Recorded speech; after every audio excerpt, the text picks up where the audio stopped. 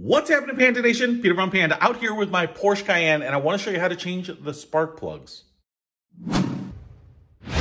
Now, I want to show you this. I'm not going to go into all the details, but I'm just going to show you how to get one of the ignition coils out and the spark plug changed, because it's actually not as straightforward as I thought it was going to be. There are some things that you're going to need here. So you're obviously going to need, if you're going to replace ignition coils like I am, you're going to need new ignition coils and spark plugs, as well as the anti-seize lubricant.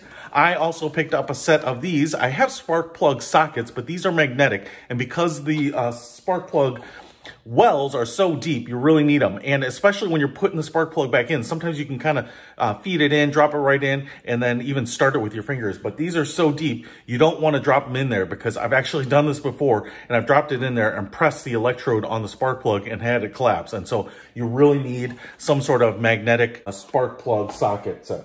The other thing is you'll probably need a light. Work light is fine. I love headlamps. I just wear them all the time anyway.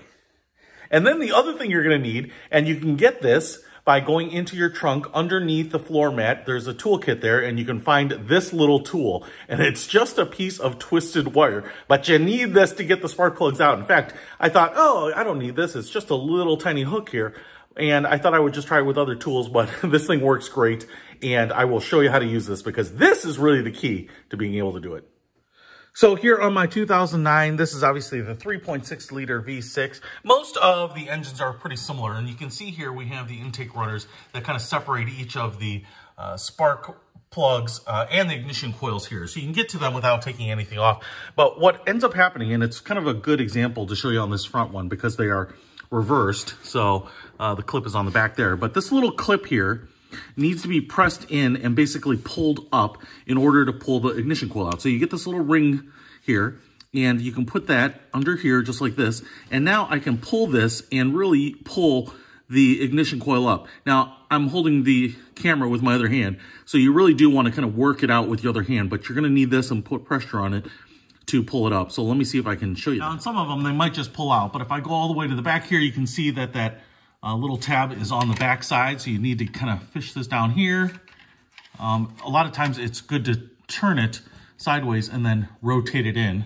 Now I can get it under that hook, and now if I pull up, you can see that that clip comes right up. And now you can kind of get a screwdriver or a pair of pliers, especially if you're going to just throw these away because one's bad, you can get a pair of pliers and pull that out. And you'll take a little doing. They're on there pretty tightly, but you want to get that out first. All right, once you get the leads off, then you kind of pull out those ignition coils. And I actually had to use a pair of adjustable pliers because they are on there tight.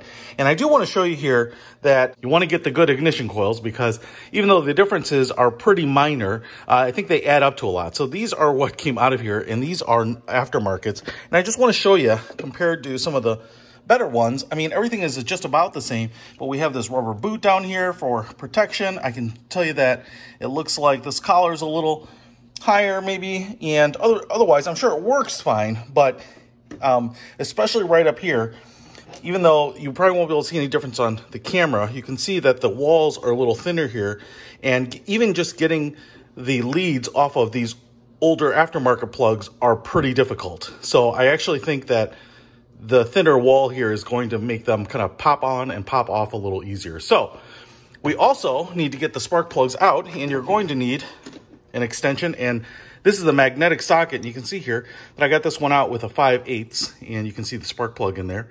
And then when you put in your new plugs, little anti-seize on there, make sure they're gapped properly. But then because this is magnetic, it won't fall out. I can kind of drop it in there, lead it in there without having to worry about crushing that node, and then start it with my fingers and then tighten it down to spec. So that's it. I didn't want to go into a whole deep thing about this, but I think a lot of people thinking this is going to be just like every other tune-up are going to be unprepared for getting this stuff out. So if you need any of this stuff, including these magnetic sockets, I'll put links to them in the description below. Peter von Panda, out.